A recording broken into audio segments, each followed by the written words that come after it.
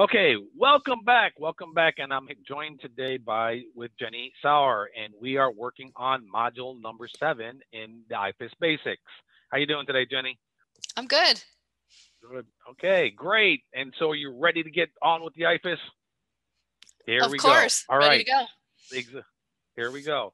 And remember, our 4 steps in the IPHIS, it's so easy to create data in the IPHIS. It just takes 4 steps. In module 5, we learned how to create a location. Here, we learned how to create or review and edit a location. Module 6, we learned how to create a workbook and assign it to a location. We are now on step 3, which is create or review a site. Now, keep in mind, enter once, use many times. That's the mantra of data. Enter once, use many times. You do not want to recreate things if you don't need to recreate them. First thing we need to do is we need to go ahead and define what is a site. If you remember, we talked about what is a location.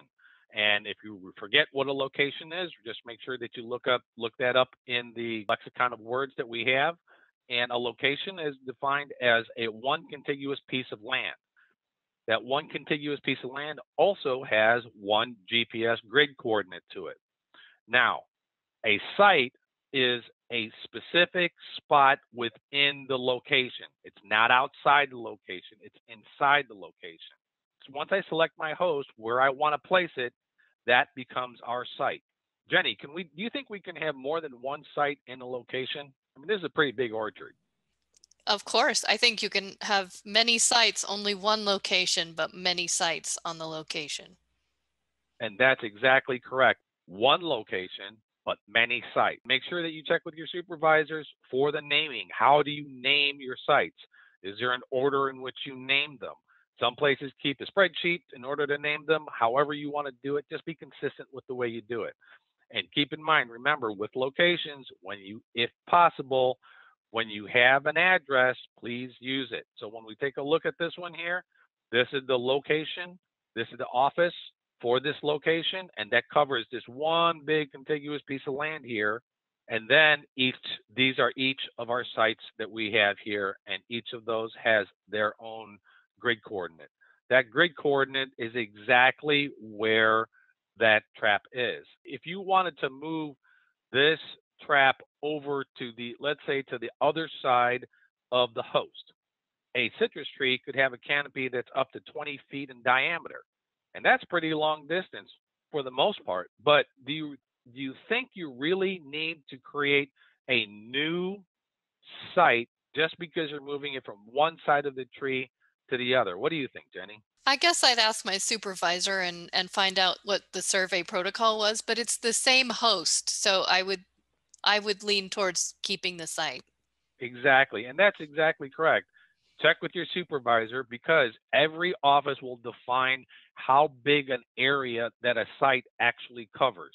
Keep that in mind because, you can move that site, you can move that trap to the other side, or you could even move it to the next tree over, but you're actually recording that information in your survey book in the comments area, and that, hey, on that physical survey book, that's not the IPHIS, hey, trap move to the other side of the tree or trap move to the next tree over, and that's where your comments will be, and that's how you'll know where that trap actually is. Because realistically, when you're going to find a trap, you're going to service that trap, when you get within 100 feet of that trap, are you looking at your GPS anymore?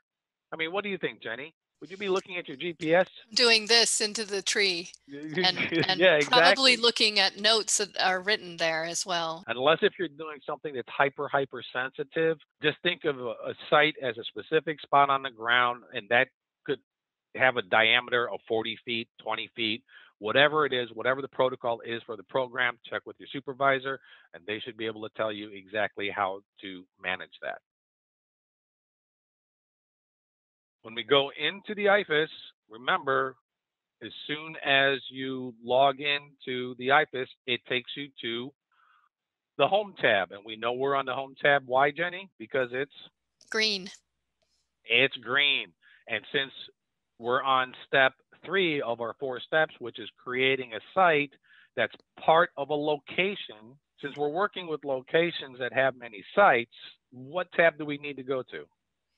Locations, I'd think. Exactly. Make sure that you find the locations tab and click on the locations. Again, 90% of your answers are on the screen in front of you. And how many sections of this particular page do we have? It looks like 3: Jenny? folder management, workbook list, and location. So we're working with locations because we want to create a site because a site is a sub-location. So in our other module, we figured out how we can find our locations. Now, the one we want to work with is the location that we created for the John E. Moss Federal Building, okay?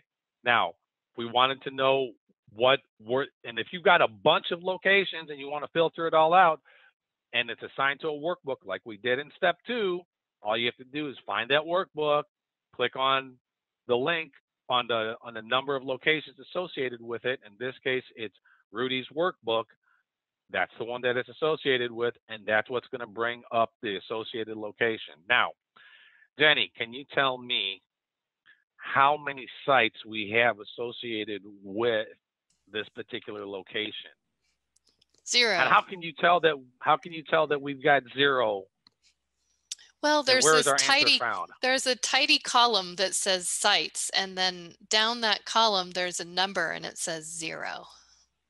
Exactly. So now we know that we've got 0 sites associated with our location. So now this is the one place where it's not really intuitive. So all you have to do is click on that number 0, and it's going to bring up the locations detail page, just like we saw in step 1 for creating locations. Now, how many major sections of this page do we have, Jenny? I see 4. There's location details, treatment and restoration documents, sites, which is what we're looking for, and then location history.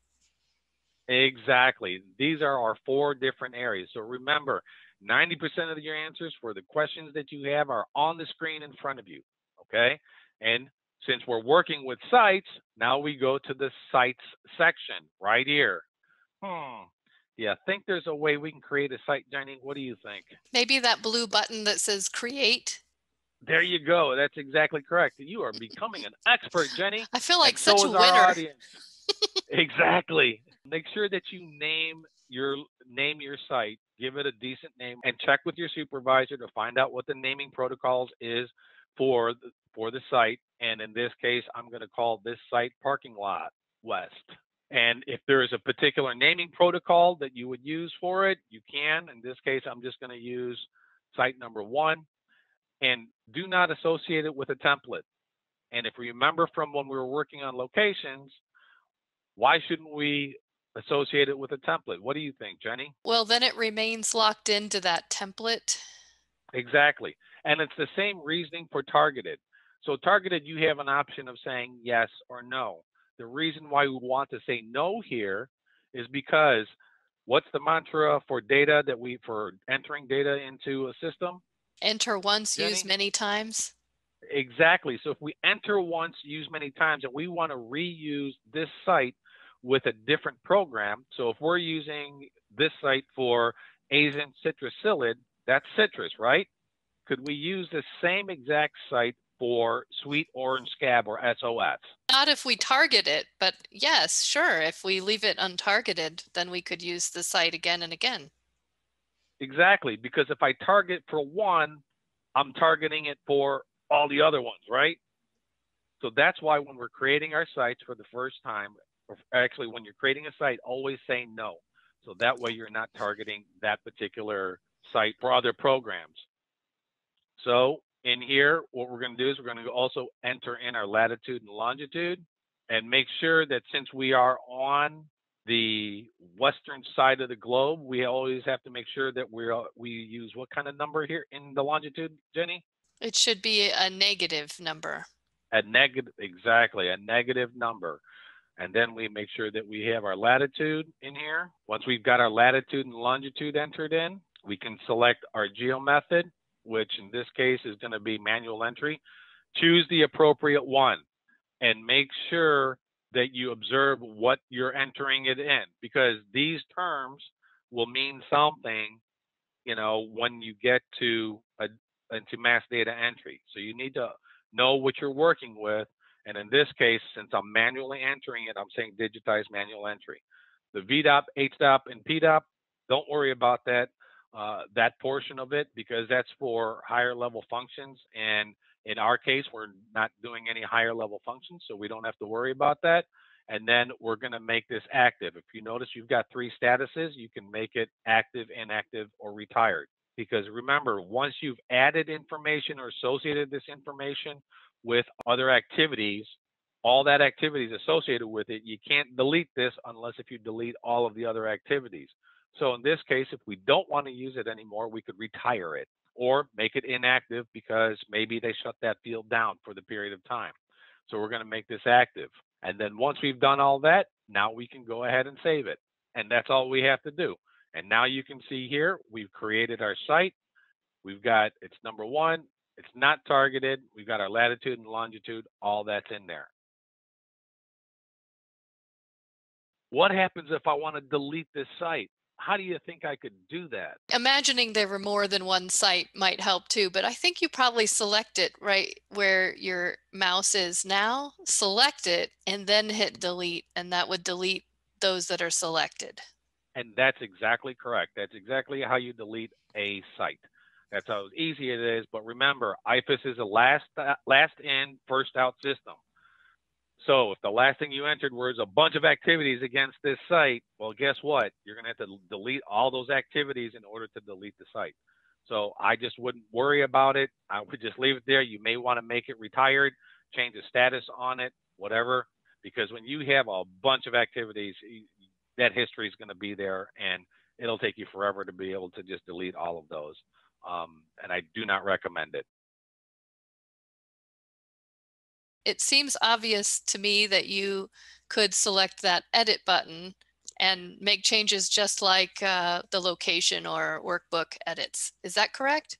Yep, that's exactly correct. So if we wanted to edit this location, we look here under the edit column, you'll see the little clipboard, and all you have to be able to do is click on the edit.